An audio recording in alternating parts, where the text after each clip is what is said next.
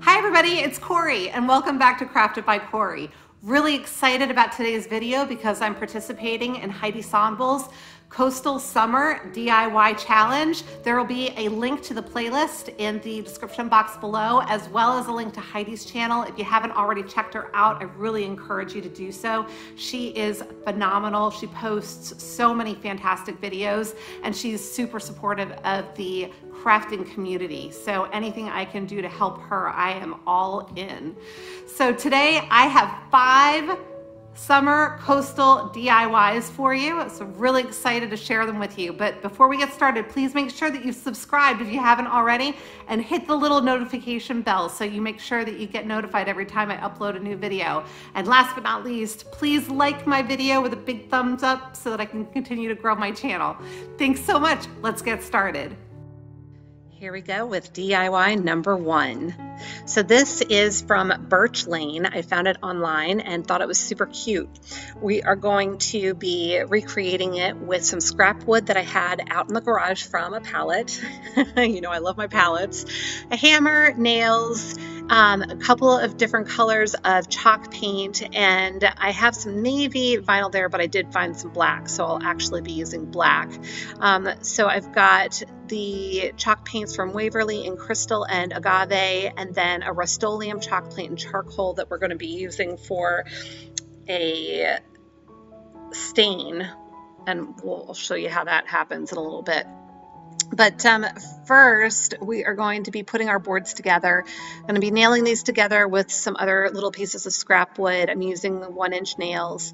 And you'll notice that my boards are not all the same length, and that's okay, because once I have everything put together, I'm going to be taking it out to the garage and using my circular saw to trim it all up.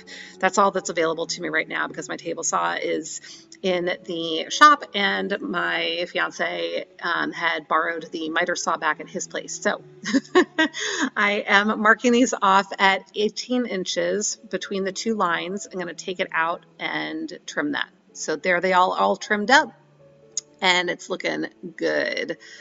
So next step, we are going to create the stain that I mentioned, and just adding some water to this charcoal Rust-Oleum chalk paint, getting it to the right consistency, and then I'm going to be coating the board.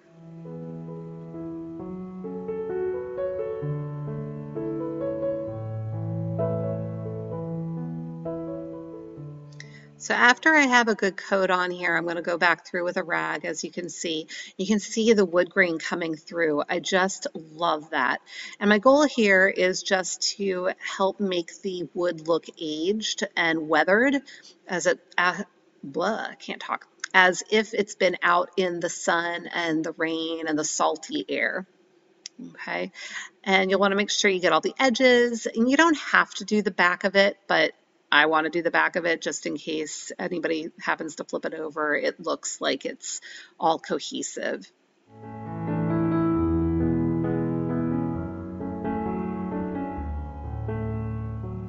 So there we go. So it's all nice and dry and we can start working with it. And I'm going to start by taping it off in the different sections. If you remember from the picture from Birch Lane, there were blocks of color on it. So I'm going to tape this off so that I can at least have clean lines within my blocks. That being said, you don't need to go crazy with the paint on this because we do want some of that wood color, that aged wood, to come through so the sign looks like it's weathered. So starting with the chalk paint in Nantucket Blue, I absolutely love this color. There are 3 sections that we're going to be doing in this shade, but the 3rd section will have to wait for a little bit. Using my heat gun in between just to help dry the paint, because I like to work a little faster than the paint allows me to if I let it dry normally. So you'll see my heat gun here and there as I try to speed up the project a little bit. So now coming in with the Agave Waverly chalk paint. This is also a really pretty color. And you can see how I'm leaving some of the wood tone. I actually wish I had left more of it than I had. That one little section is almost perfect right there. But in other places on the board, I feel like I even used too much paint. So don't be afraid to leave some of the wood grain showing for this type of an effect.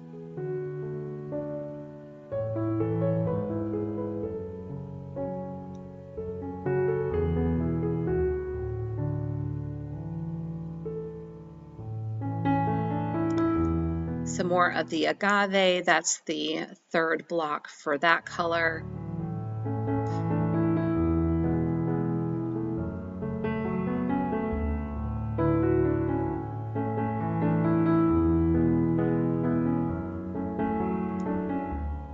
Now I'm coming in with the crystal. This is also a Waverly chalk paint in crystal, and it looks white on the camera, but it's actually a really pale, crisp blue tone.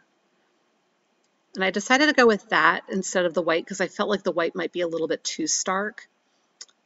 So I thought that this was going to be a good option.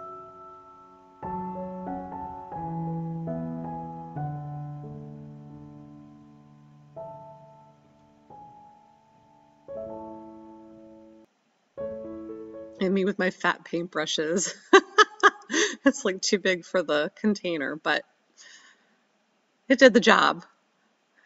So here's where I'll go back in after I get this dried up a little bit and do that last block with the Nantucket.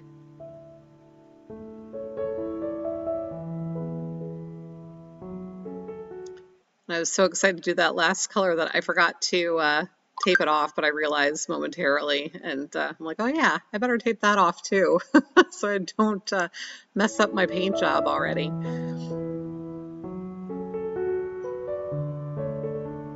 So there we go. And I did actually end up going back in with some white chalk paint because I decided that these colors really were a little bit too dark. So you can see me dry brushing. I took a little bit of paint on my brush, wiped off most of it onto my covered surface there, and then went back through with white chalk paint just to distress it a little bit and brighten it up a little bit. I felt like these colors were a little deep for the black vinyl that I'm going to be using on it later. I decided to try to sand it a little bit with my Dollar Tree sanding block, but it wasn't really giving me the effect that I wanted, so I kind of just left well enough alone at that point. And here we are cutting our vinyl with the Silhouette Cameo. So figured I would show you this at work a little bit because, I don't know, it just makes me happy. I think it's such a neat machine. I have no idea how they programmed it to do that, but I just think it's really cool. And there is our Relax. You'll notice that I did that in two parts because my mat for my Silhouette Cameo is only a 12-inch mat. You can get a 24-inch mat. I have not invested in one yet, so I just pieced it together. And then you'll notice that I do have tails on this. My font did not come with tails like that, but I found an awesome video on YouTube showing you how to actually add tails to any font that you want. And I'll make sure that I put a link to that in the description box below, so you can check that out if you have interest. Now, you don't have to use a vinyl cutter. If you have a Silhouette or a Cricut, that's great. But if you don't, you can use a stencil for this. You could hand letter it, whatever works for you. You could use a printable and transfer it. There are a lot of different options here. But Wendy from White Sparrow Living had mentioned at one point that if you use your heat gun over the vinyl, it helps to kind of help it suction to the wood. So that's what I was doing there. And there you have it. What do you think? Here's the side-by-side comparison. Let me know in the comments box if you like it. Give me a big thumbs up if you think that's good. DIY number 2, here we go. So this is an inspiration photo. I didn't have the starfish, but I'm going to use shells. So for this, we're going to use a couple of 8x10 canvases from the Dollar Tree, as well as an 8x10 piece of glass from one of their frames. We're going to be using E6000, hot glue, some shells, some nautical rope, We're also going to be using the Nantucket Blue Chalk Paint by Plaid, as well as some more of that stain that I made before for the relax sign so that we can stain our wood frames here. So the first thing we're going to do is remove the canvases from the frames, and I want to apologize in advance because I lost some of the most important footage for this project. So fortunately, I'm going to show you right here what I plan to do later, which is to sandwich the glass between those two frames. So you can see how I do that. So we're going to be using the canvas. I'm showing you the two different sides there because obviously there's a front and a back. I actually like the back side of the canvas for this project because it has kind of a sandy tone to it as opposed to like a solid white. So I'm going to use that as my backdrop for my shells. I'm cutting it down here, going to reapply it to the frame in a little bit after we get it stained the way that we want it. Just trimming it down so that it doesn't overlap anywhere. So going to go ahead and stain the pieces now. And once they are all stained nice, I'll reattach the canvas, and then I will hot glue the shells as well as the inner frame, or fake mat if you will, that I create out of foam core and then paint with that Nantucket blue. Again, I lost all that footage, so I'm just trying to give you a heads up on what's coming because there will be here it is. I was able to capture a 1 second clip of part of this. So here it is next. Okay, so that's right after I put the glass on and right before I sandwiched the rest of it. That was all I was able to recover from my corrupted video. So I'm sorry. But one thing I would mention, when you select your shells for this, make sure that they do not sit higher than the thickness of that frame, because otherwise when you go to try and put your glass on, it's not going to work. You got to make sure that the glass isn't going to hit those shells when you go to sandwich it together. So just something to be aware of. Because the shells I picked out first, I realized they weren't going to work, so I had to go with these, but I actually am really happy with them. They turned out really well. And then I'm just using nautical rope to seal up that seam where everything came together in the middle. So there you go. Isn't it cute? I actually am really happy with the way this turned out. So DIY number 3, here we go. This one is super easy. We're going to use a vase from the Dollar Tree. We're using white chalk paint from Waverly, Nantucket blue chalk paint from Home Decor Plaid, and a couple of paint brushes. Right now I am using my my heat gun, excuse me, to go ahead and get that label off. Some of them come off so easily and others just do not. So taking that off, and then I'm using a wet wipe. I was really amazed at how well this took all the residue off, so recommend wet wipes if you need to take off that residue. And then I'm just going to pour some of that white chalk paint right on there and slather it on. I end up giving this 2 coats of paint, and also want to make sure that I use the paintbrush in the same direction. Sorry, some of this is out of frame, but you'll see I'm trying to use the paintbrush going in the same direction here to just make sure all the brush strokes look uniform. So there you can see I'm just kind of slowing down a little bit. This is like 4 times the speed, you guys. So I actually am going pretty slow doing that right there. Once that's dry with its 2 coats, I'm going to tape off a stripe area with my painter's tape. And then I'm going to be coming back in with the Nantucket blue chalk paint again and just painting that stripe on my vase. So again, this is such a simple and quick project. So if you're just looking for something really striking that's easy and quick, relatively speaking, I mean, the longest part of this is waiting for the paint to dry. Really, this is a great project.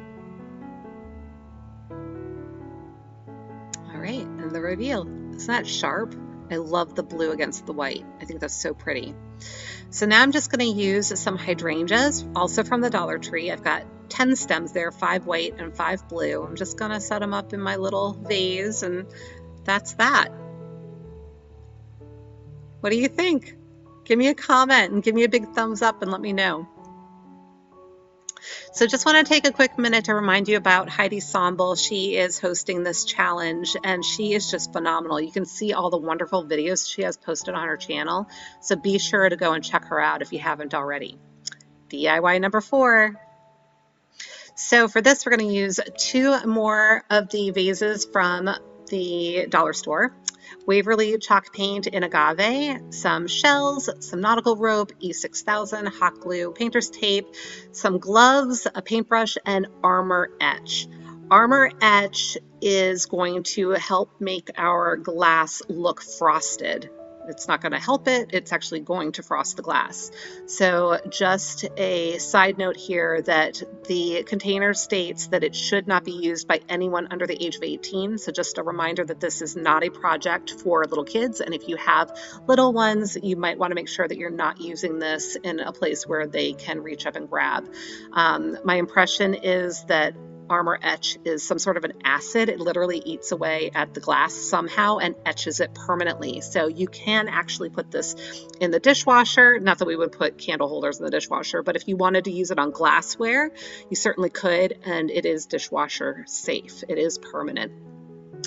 So I went ahead and taped off a section because I was planning on just etching the top half of the vases.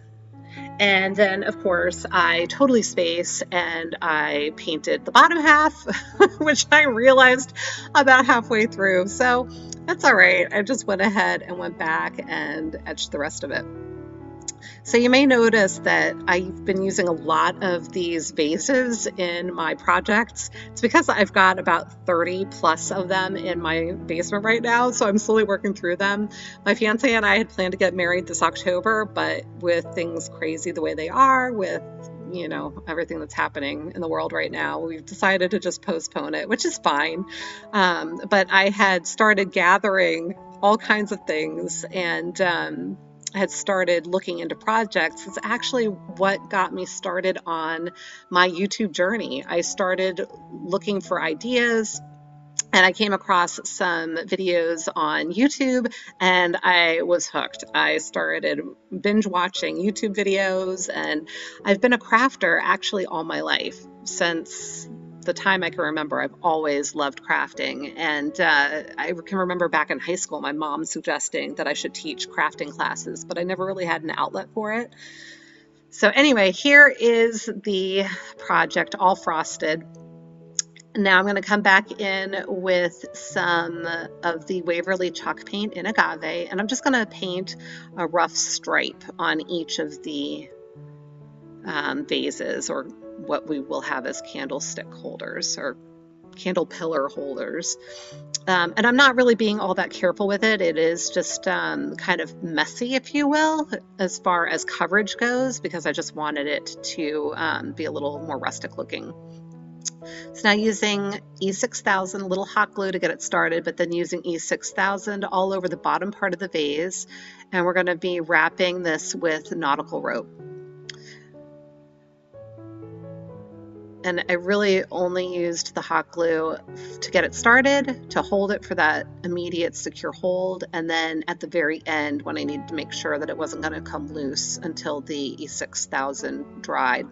There's really no sense in using the hot glue anywhere else. It's really important to use the E6000 or another type of glue that would be a permanent bond that will not be impacted by heat, because if you're going to use real candles in here, it'll heat up. If you're just using hot glue, you risk melting the hot glue and having the whole thing unravel on you. So I was really focused on the E6000 again with just using the hot glue beginning and end. So there that is all wrapped up. So now we're just going to add a little shell to give it a little bit more interest, make it pretty.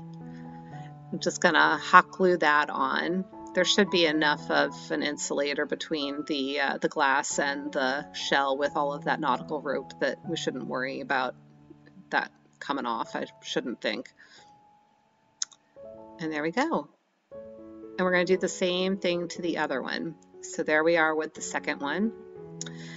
And now I've decided I want to give it a little bit of a riser, so I'm using some Jenga tumbling blocks from Dollar Tree. I know I didn't mention those at the beginning, sorry about that. It was a last minute ad that I decided to do once I had the project finished. So just adding those with some E6000. Again, I'm sorry I'm a little bit out of frame here, but hopefully you can get the gist of what I'm doing. And that just lifted it up a little bit. And then I did the same thing to the second one.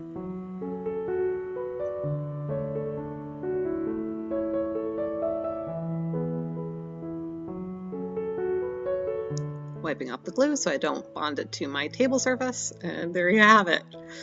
So DIY number 5. All right, this also was on Birch Lane. This is my inspiration for the next project. For this, we are going to be using 8 toilet brush wand cleaner scrubber thingies, a wreath form. We're going to be using foam core. I only had black, but you can use white. Using nautical rope, some of the twine, the jute twine cord, Waverly chalk paint and agave again, hot glue, and a shell. So first we're going to take our wreath form and we are going to trace the outline of it on the foam core, and then we are going to cut that out, and we're going to do that twice. So we're going to end up essentially with 2 kind of funny looking donut shapes, really skinny donuts with the foam core.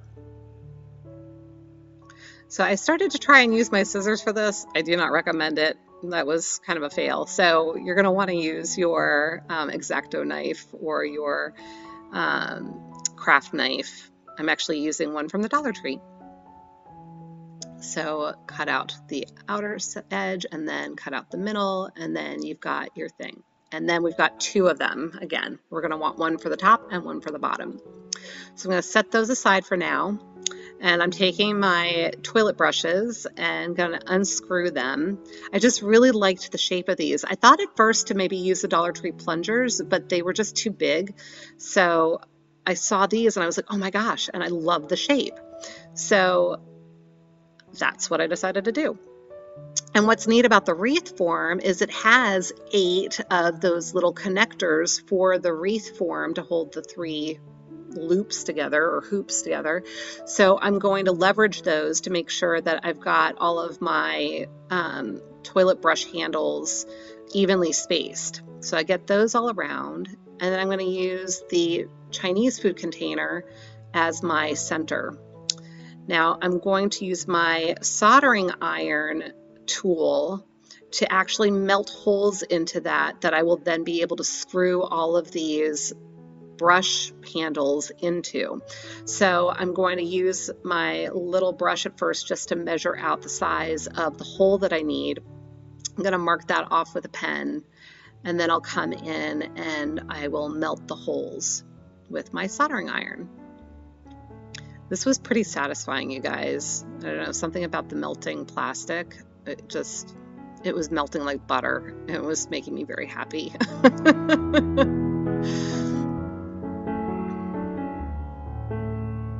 So then I just went through and checked each time to make sure that I had the hole the right size. I was just using one of the brush handles to make sure that I had it right. So I went ahead and did that all the way around for 8 holes. And there you have it. And it was helpful that the Chinese food container had little markings on it too, so I was able to evenly space that out with the holes. This project, just everything seemed to work together. I was really happy. And you can see me screwing in the brush handles. I'm going to do that all the way around. And you can see I did tuck those brush handles in between the hoops to just provide it with some added support. So, can you see it starting to come together?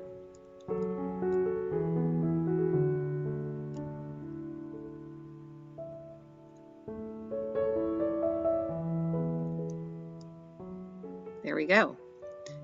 So the next thing we are going to do is tie down each of our little toilet scrubber handles to the wreath form. I'm just using jute cord for this.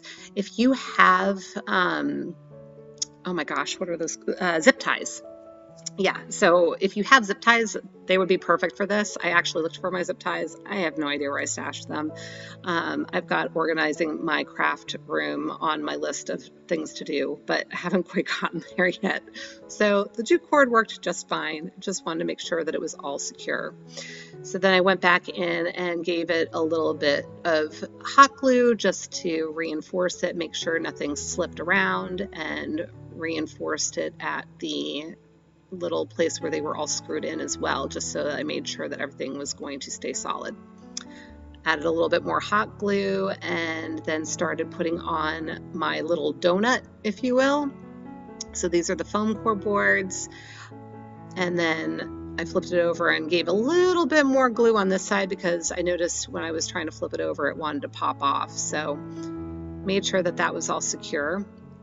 And then came back in and added on the other ones. So everything is kind of sandwiched together. I'm doing a lot of sandwiching with my projects today, it seems.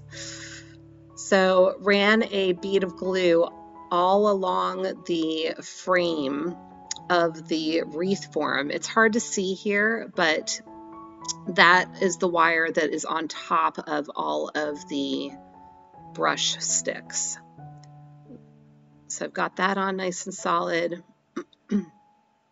And then I'm going to be taking it outside to spray paint it. I thought about using the chalk paint, but then I decided I would use spray paint instead. And I apologize, I missed the video footage, or I lost the video footage of me starting with the nautical rope around. So I had started with Dollar Tree nautical rope and ran out, and I was not able to get any more. I went to a whole bunch of Dollar Trees and none of them had it in. So I ended up ordering that giant spool. I think it's like 100 feet, so it'll last me for a little while, of manila rope. I keep wanting to call it Milan rope, but it's manila rope. And it's got a similar look. It's a little bit darker than the nautical rope, but I think it worked out just fine. So I am essentially using this to hide the gap between the two pieces of foam core. So I went around the circle here, and then for the inside, I actually did end up cutting smaller sections of rope to go in between the spokes of our wheel. And then on the flip side, once the spokes were out of the way, I went ahead and was able to just wrap it around and around again.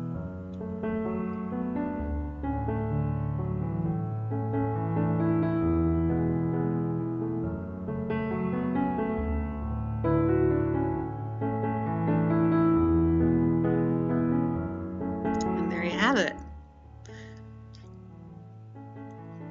So there it is. So then what I'm going to do is take some, actually I'm showing you that I do have a couple of gaps in there, so I did go back in and reinforce it with some more hot glue and get that all secure so it's nice and even.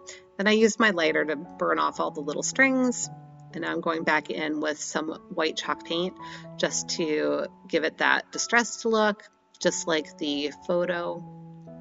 I did end up using a little bit too much white in the middle there that I fixed later on. So there we have it like that. And not only did I fix that white later, but I went in and added some white to the, not Milan, manila cord.